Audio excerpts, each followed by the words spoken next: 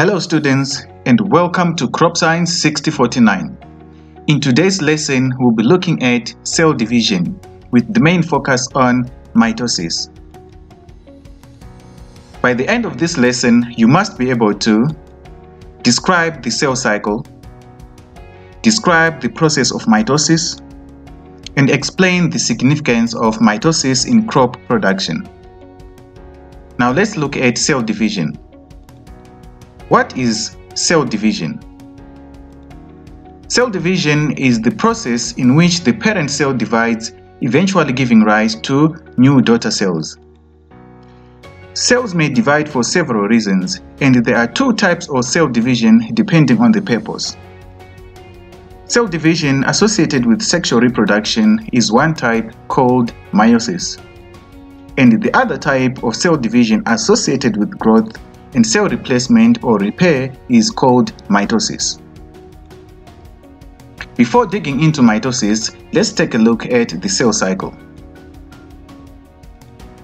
The cell cycle is the process a cell undertakes to replicate all its material and divide into two identical cells. It is made up of interphase, mitosis, and cytokinesis. Let's take a look at interphase, which is the first part of the cell cycle. Interphase is divided into the G1, the S, and the G2. About 90% of a cell's time in the normal cell cycle may be spent in the interphase. G1 phase, it is the period prior to the synthesis of DNA. In this phase, the cell increases in mass as organelles double or are synthesized in preparation for cell division. The G1 phase is also known as the first gap phase.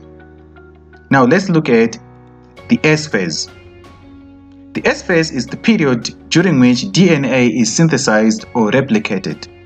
In most cells, there is a narrow window of time during which DNA is synthesized.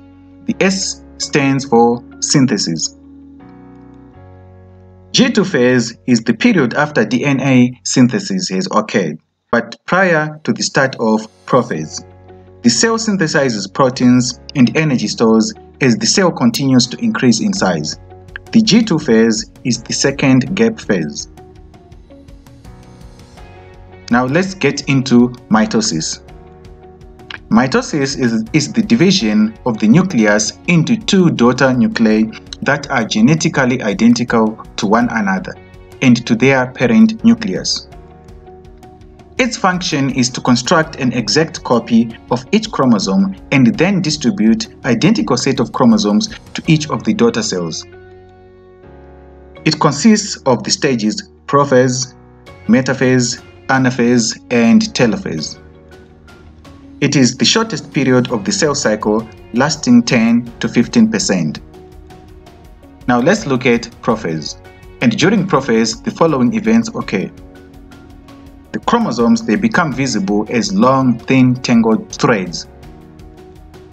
Each duplicated chromosome is seen as a pair of sister chromatids joined by the duplicated but unseparated centromere. The nucleolus disappears during prophase. In the cytoplasm, the mitotic spindle consisting of microtubules and other proteins forms from microtubule organizing centers and not from two pairs of centrioles as in animals, since plant cells do not have centrioles or centrosomes. So this is a very important point to note that plant cells, they do not have centrioles, but they have microtubule organizing centers. In the late prophase, sometimes also called pro-metaphase, the following events occur. The chromosomes finish condensing and become very compact. The nuclear envelope breaks down, releasing the chromosomes. Kinetical, which are specialized regions in the centromeres of chromosomes attached to a type of microtubule called kinetical fiber. The chromosomes begin to migrate towards the cell center.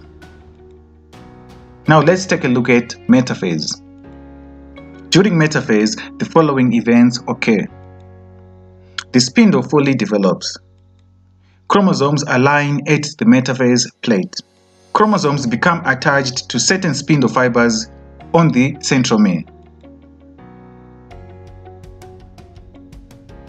Towards the end of metaphase, contraction of spindle fibers draw individual chromosomes slightly apart. Now let's take a look at anaphase. During anaphase, the following events occur. The paired centromeres in each distinct chromosome begin to move apart. Once the paired sister chromatids separate from one another, each is considered a full chromosome. They are referred to as daughter chromosomes. Due to the shortening of spindle fibers, the daughter chromosomes move to the poles at opposite ends of the cell. The daughter chromosomes migrate centromere first, and the kinetochore fibers become shorter as the chromosomes approaches a pole. Now let's take a look at telophase. During telophase, the following events occur. Chromatids reach their respective poles. Nuclei begin to form at opposite poles. New nuclear envelopes form around each group of chromatids. Spindle fibers disintegrate. Nucleoli also reappear. Chromatin fibers of chromosomes uncoil and become invisible again. Now let's take a look at cytokinesis, which is the last part of the cell cycle. Cytokinesis is the process in which the cytoplasm of a single cell divides to form two daughter cells, and the following events occur during cytokinesis. After the plant cell separates, the sister chromatids and build new nuclear membranes to create two nuclei. It divides its cytoplasm into two parts by forming new plasma membrane and cell wall down the middle of the cell. The cytoskeleton moves small vesicles containing cell wall material into a line in the middle of the cell. The vesicles fuse together, bringing together the vesicle membrane and the wall material that was inside the vesicle. The vesicle membrane forms the new plasma membrane for each cell. The wall material joins together to form the cell plate. The two new cells then secrete cellulose and other material to build a primary cell wall on the other side of the cell plate, which is now called the middle lamella. Now let's take a look at the importance of mitosis in crop production. Plants reproduce vegetatively by mitosis. We've got a lot of plants. For example, we've got potatoes, we've got bananas, and we've got sweet potatoes. All these plants, they reproduce vegetatively. So without mitosis, these plants may fail to reproduce. It also maintains genetic stability. The daughter cells formed during mitosis are genetically uniform and identical to the parent cell as well as to each other. Mitosis helps in preserving and maintaining genetic stability of a particular plant population. It is also important for growth. Mitosis helps in increasing the number of cells in plants, thereby playing a significant role in the growth of plants. It is also important for replacement and regeneration of new cells. Regeneration and replacement of worn out and damaged tissues is very important function of mitosis.